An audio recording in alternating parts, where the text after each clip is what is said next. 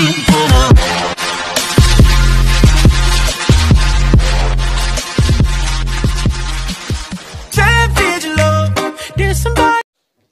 guys! Welcome back to my YouTube channel, Babsy Vlog once again. And for today's video, meron akong isi-share sa inyo guys na homemade facial scrub guys, na dalawang ingredients lamang ang ating gagamitin.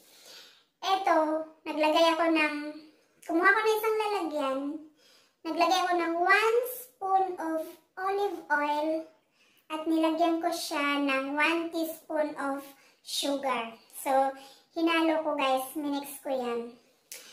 Kasi nga, malamig ngayon, winter ngayon, I am encountering such a dry skin. So, kailangan kong i-scrub yan sa mukha ko dahil meron ding lumalabas na iilang black and white heads dahil gumagamit nga ako ng foundation.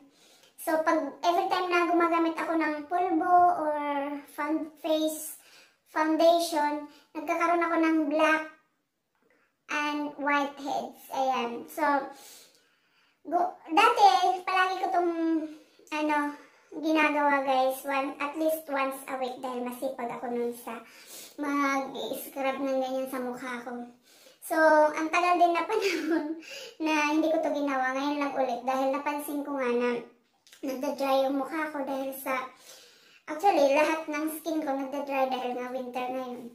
So, ayan, pag naglagay tayo ng olive oil at in-scrub natin yan na may sugar, magiging malambot ang skin natin at mawawala yung mga tiglig sa mukha natin. So, ayan guys, start na tayo maglagay. Haluin lang natin yan sa ating mga daliri. Ayan.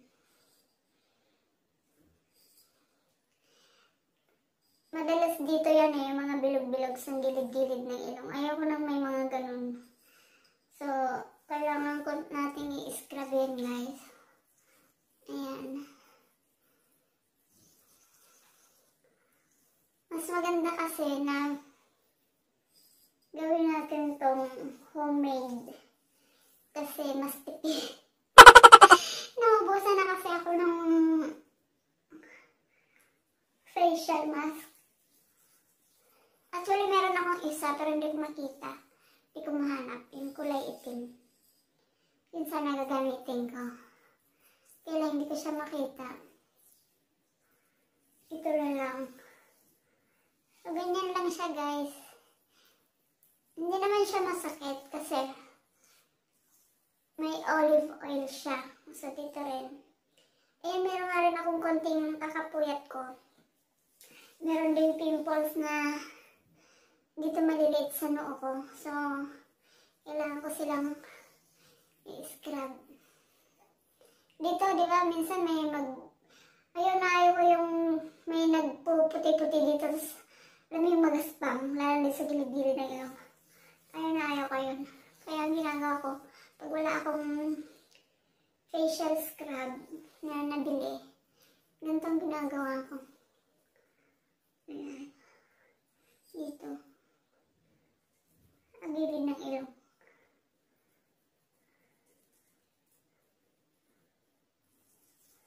Ayan. O, diba? Para nang litsan yung mukha ko. Pero mawawala yun mamaya pag naghilamos tayo.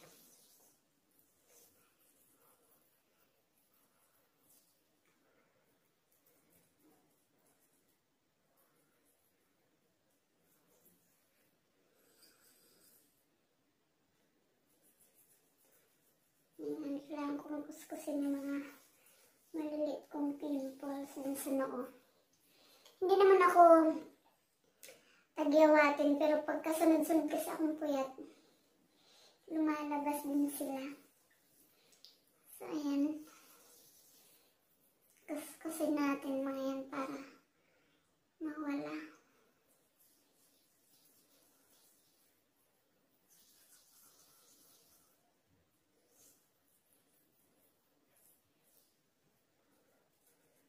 At ito guys, pag hindi nyo maubos, pwede nyo itabi at gagamitin nyo next week.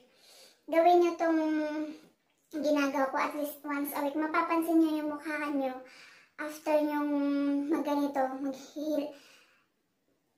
Pagkatapos nyo mag-i-apply ito at feeling nyo na na-scrub nyo na lahat ng sulok ng mukha nyo, hihilamusan nyo gamit ng kung ano man gusto nyo sabon para sa mukha. And then, pagkatapos i-dry mo yung mukha mo, makikita mo agad yung resulta na malambot yung skin mo. Lumambot siya. At nawala yung mga black and whiteheads.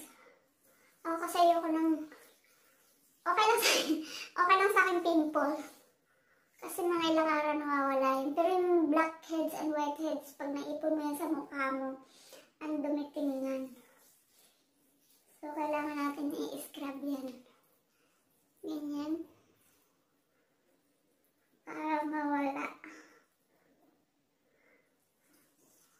Ayan.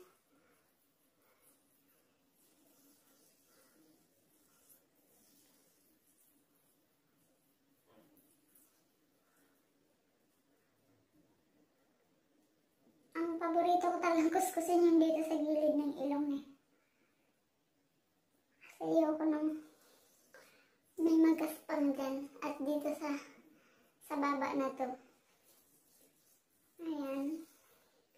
So ngayon guys, ihilamusan na natin. Ayan, ang kintab ng mukha ko. Maghihilamos tayo. 1 hour later. Na ako. Itagray na natin yung mukha. Ayan.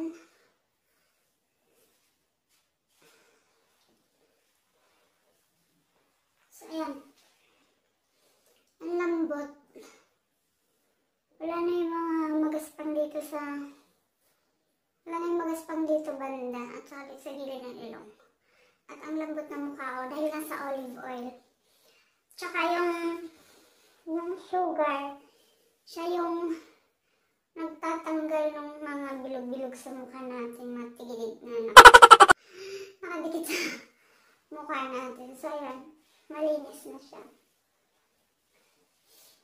Ayan. So, ayan ang lambot guys, sarap hawakan.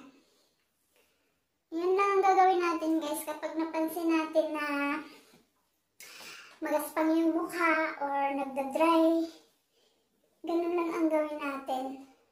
Maglagay lang tayo ng 1 spoon of olive oil.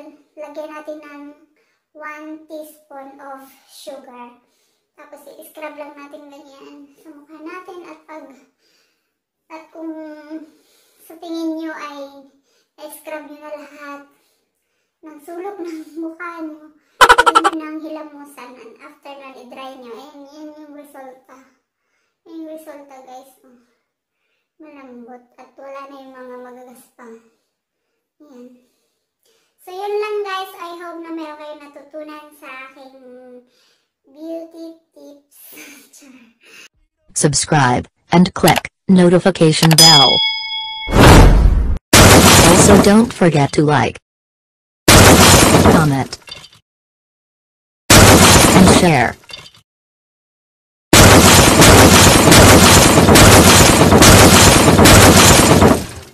Thank you for watching my video.